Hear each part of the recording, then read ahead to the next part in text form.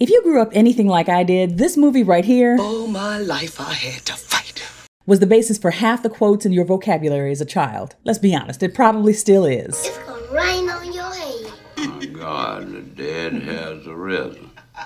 You sure is ugly. Now, if The Color Purple was as formative for you as it was for me, you know the music is just as memorable as any of the quotes. Sister, you've been on my mind. But what you may not know is that the voice behind the film's iconic songs was not who it appeared to be.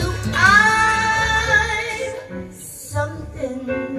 I hope you think that you're something too. I'm Dara Starr Tucker, and this is The Breakdown.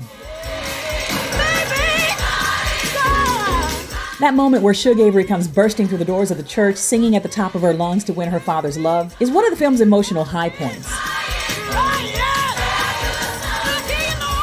But in true Hollywood fashion, the voice you're hearing doesn't actually belong to the woman you're seeing. That voice belongs to the incomparable Tata Vega.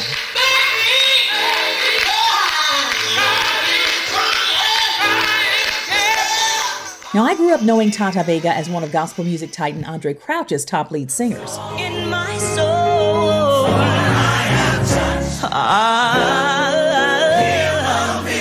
But she was much more than that. Tata released multiple solo albums through the 70s and 80s, none of which were terribly successful commercially. Where she has made her mark is as a background singer for some of the most notable performers on the planet, like Stevie Wonder, Chaka Khan, Michael Jackson, Madonna, and Elton John. She was even one of the singers in the Academy Award-winning documentary about background vocalists called 20 Feet from Stardom. Now, Margaret Avery, who played juke joint singer Shug Avery in The Color Purple, was actually an accomplished singer and actress when she won that iconic role. She begged Steven Spielberg not to overdub her, but there was a certain sound he was looking for and her voice just didn't fit the bill. Oh, sister, have I got news for you? I'm something. There were a ton of names being tossed around for the role of Shug Avery, and reportedly Steven Spielberg asked both Tina Turner and Chaka Khan to play the role, and they both turned him down. And in case you're wondering what that would have sounded like,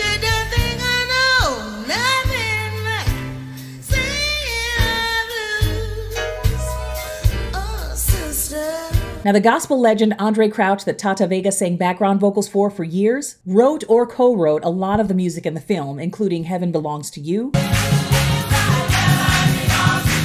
Speak Lord, and God is Trying to Tell You Something. And one last note, if you're familiar with the Spanish language version of The Lion King, you might know Tata Vega's voice from this.